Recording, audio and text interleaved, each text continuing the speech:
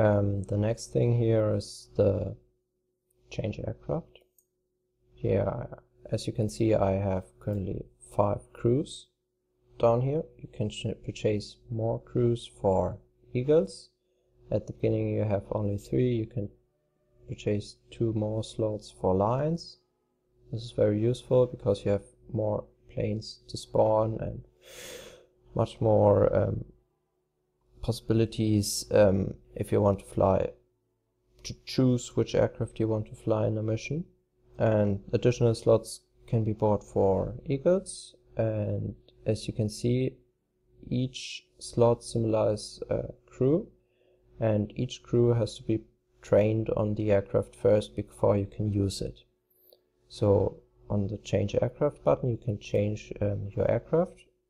So for example, my crew is skilled on the MC202, the MC200, Series 3. They are highlighted in yellow, the planes your crew is trained on, and you can of course train them on other aircrafts you have unlocked and bought by just clicking on them. This will cost you a little amount of money because your crew has to learn how to deal with the aircraft first. And of course the crews do not lose any operational skill on aircraft they were already trained to.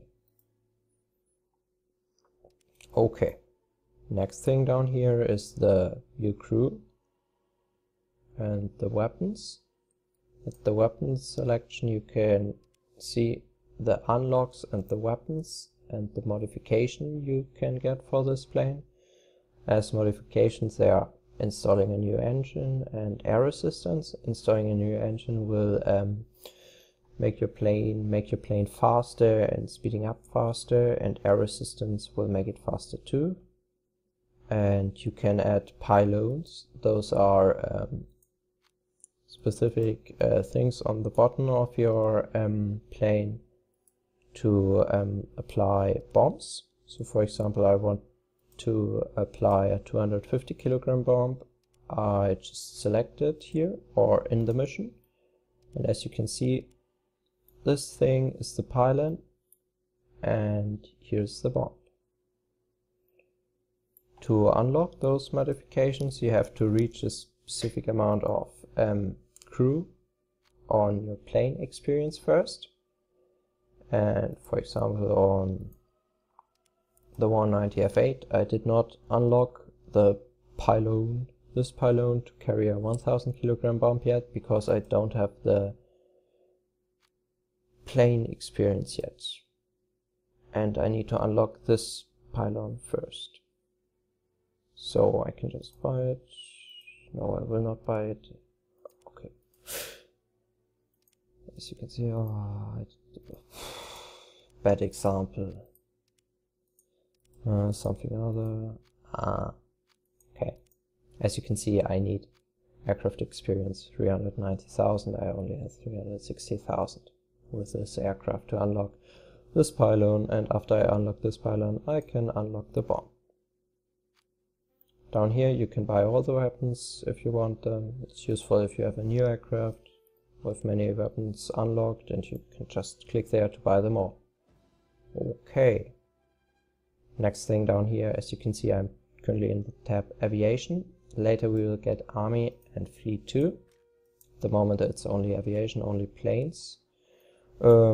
If you go with your mouse over a plane, you get information about it. First the name, then the type of plane. It's currently a fighter. Below that a small picture, and below the picture you have the XP bar of the plane. Unless the XP bar is not finished, you get 5 times the experience with this plane. Below this you can see the rank of the plane. The higher the rank, the more experience you get, and the reward bonus. The reward bonus is a small bonus for example, if you fly a plane without reward bonus, you get less money for killing enemy planes or tanks than with a plane with a higher reward bonus. Then you can see the condition 100%, the aircraft is operational, everything is okay. If it's less, your aircraft has to be repaired. This can either be done by paying for it with lines. You can see the average repair cost. If you crash an arcade or get shot in an arcade, you have to pay most of the time the average repair costs. If your plane condition is 0, you have to pay about 3 times the average repair costs. The time to repair for free, crew included, is affected by your crew skill, how fast they can fix the plane, and if you wait the time they need to fix the plane, it's for free. Then you can see maximum speed. The maximum speed depends on the altitude, because the air is thinner in higher altitude and thicker on the ground, so the engines has to be built on a specific altitude which it performs best. The maximum altitude, how high your plane can go. The turn time is the time it needs to turn a full circle 360 degrees, and the rate of climb is how many meters per second you can climb with this aircraft. Takeoff run, how long the runway has to be at least to take off. Armament presets are possibilities to add, for example, bombs. That's an armament preset, or without bombs. As you can see, 1, 2, 3, 4.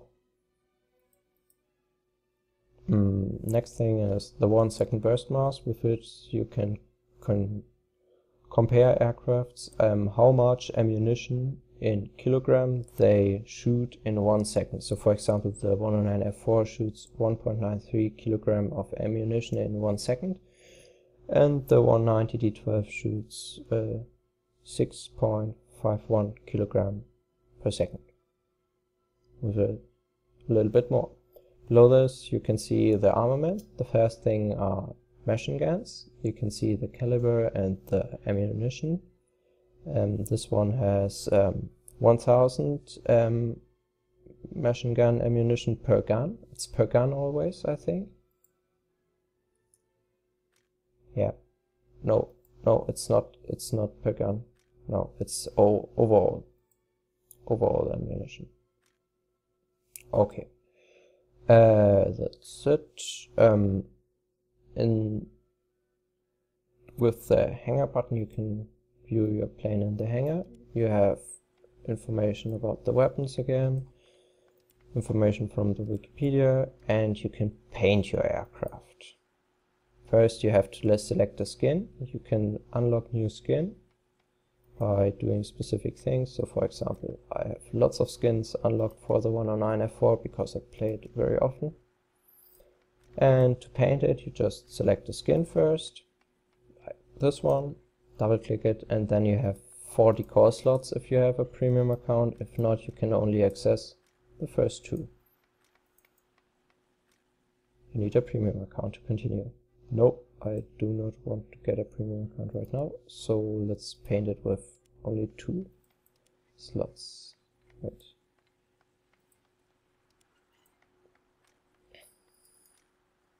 Okay, decor slot 1. You can select from different categories: alias, pictures, alias inscriptions, access, access and en bleus. Just select what you want. You can just scroll through them. I'm just looking for a nice black horse. I don't know where it is. Access, I think. Ah, here it is. Okay, just select it. After that, you can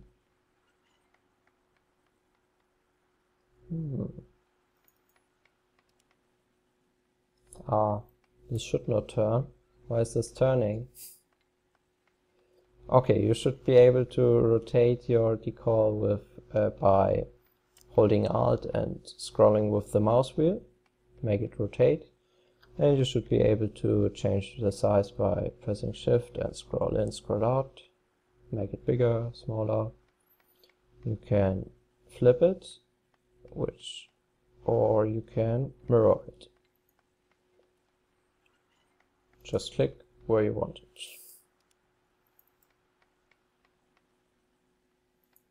Here. Nice. Click back and you see I have a nice black horse with wings on my wing. Okay. Next thing is research tree.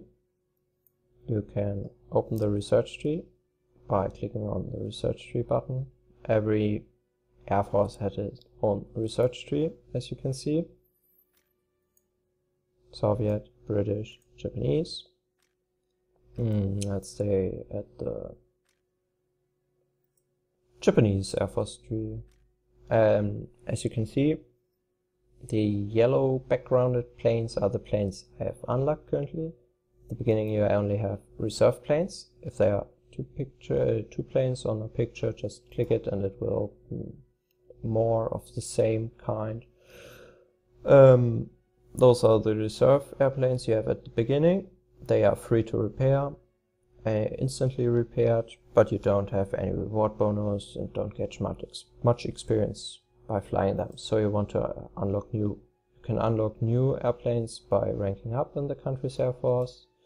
Then just clicking on the aircraft you have unlocked. So for example, let's see, maybe on the Russian, yeah, on the P2, and just click onto order them. And after you ordered them, you can click here on the put into service, or you will be asked if you want to put them into service and put them into service on a specific crew slot.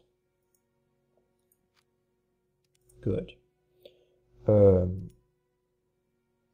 other thing in the research tree is you have if the rank of the plane is red or the amount of lines is red, you don't have the lines or the rank to unlock the plane. You cannot, if there's a lock in front of them, you first need to buy the plane before. You cannot sell your planes, this would be senseless, because you can fly them later if you want again. And it's fun to fly low-level planes. Okay, the next thing is the big red to battle button. With this you can access the player versus player game modes, arcade battles, historical battles and full real battles. I will explain this later. If you want to play right now, change this to any available to get more players. Okay, next thing is the squad and chat feature built in. You can create a squad by just clicking on here, or we'll show you another option. You can click here to open the chat first. This is general chat. People are talking a lot of shit here about F-35 and other things, and you can access rooms here. You can create your own room if you want to. Just type in /help to get more information on the possibilities you have to do here in the chat, or you can just join, for example, the arcade battles room, historical battles room, or if you speak Russian and want to speak a little bit Russian, the Russian general chat is open to you. Next thing is your friends and contacts list. You can add people as a friend easily from the chat by just clicking on them, add as friend, add to blacklist, complain about them, invite to squad, gamer card, send message. Or you can just search for them, typing in their name. So for example, if I want to search my squad member JG2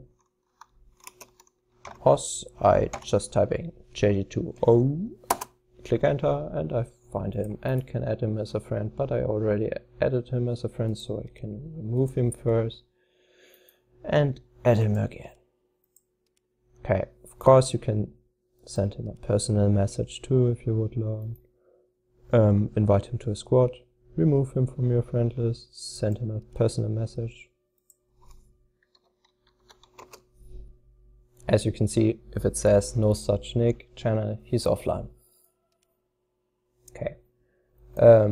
People on your blacklist cannot send you personal messages, and you don't see if they type something in general chat. It's good for some subjects if you don't want to read every shit they put into the general chat.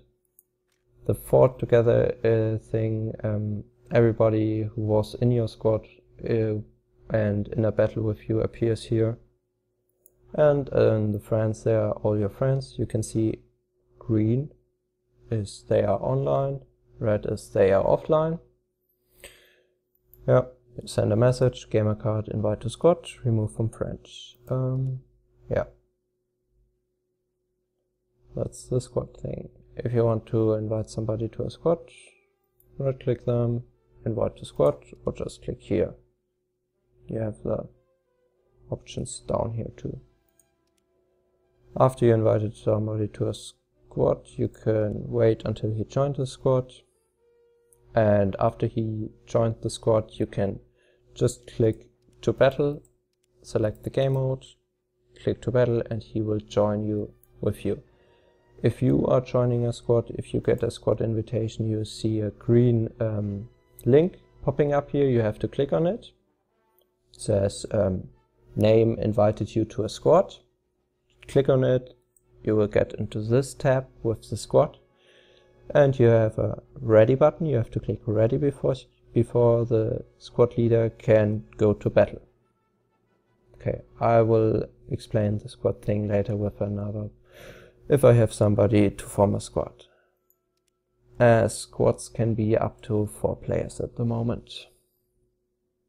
Thank you, I hope you enjoyed this short tutorial, and see you soon. I will do other tutorials too.